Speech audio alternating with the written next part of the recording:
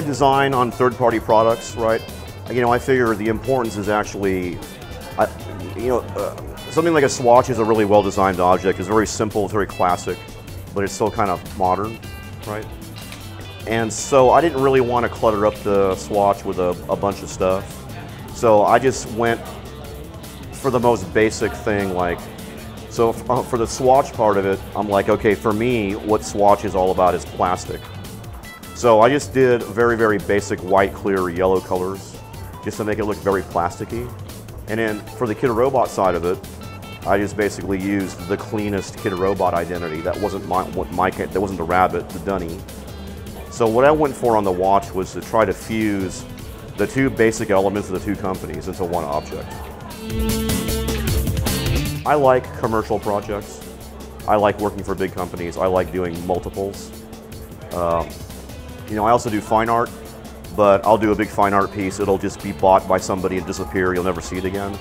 Stuff like this I like, and the toys, and when I did all the rock posters and stuff, because I like multiples. That's like the greedy part of me. Oh, there's lots of my stuff, right? And it comes back around. Like, you'll be somewhere totally random. I could be anywhere and I will see my stuff in a store somewhere. And so that's nice. And that's why I really like doing commercial design work. I have no big fascination with sitting around and being artistic and sketching and fucking all that shit. So the way I work is, it makes me hyper efficient. It's like, I'm always thinking about what might be interesting just as a theme or something, or colors, or really basic things like that, right? My workflow, like if you come to my studio, it just looks like an office. It's not like artistic, it's not, you know what I mean? Like I don't have that, like that's like fucking boring. Like I want just to see the finished product. Like if I could just like mentally project it without even actually having to draw, I would be so happy, right? I like to make stuff, lots of stuff all the time. That's my interest. Anybody that tells you that they don't want recognition or money or fame or anything for their work is a liar, okay? Everybody wants to get the reward of being special for showing off their ideas or their skills.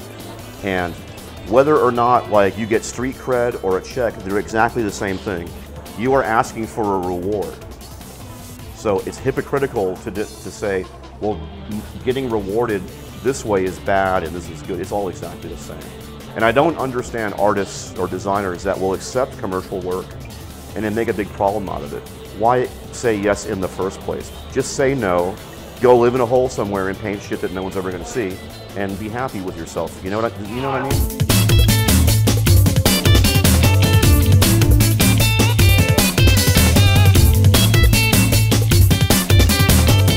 Kid Robot approached me when they first came into the project. I've done a lot of projects with them in the past and continue to.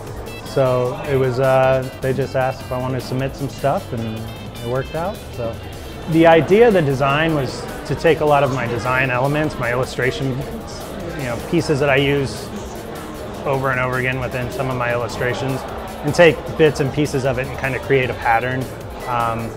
The mouth is something I've used for a few years in different graphics and toys and whatnot, and just the overall idea was this whole shout out loud kind of thing, and just with the frustration going on, whether it's the economy or government or boyfriends, girlfriends, whatever.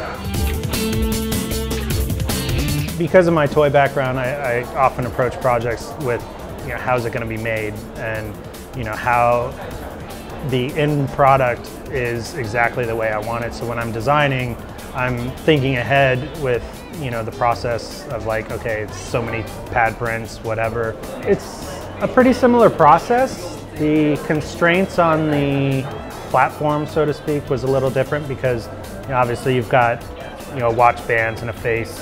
You don't have the whole 3D figure to work on. So that's kind of why I went with more of an all-over pattern, was so that it would easily translate from the watch to the toy, and they synced up well.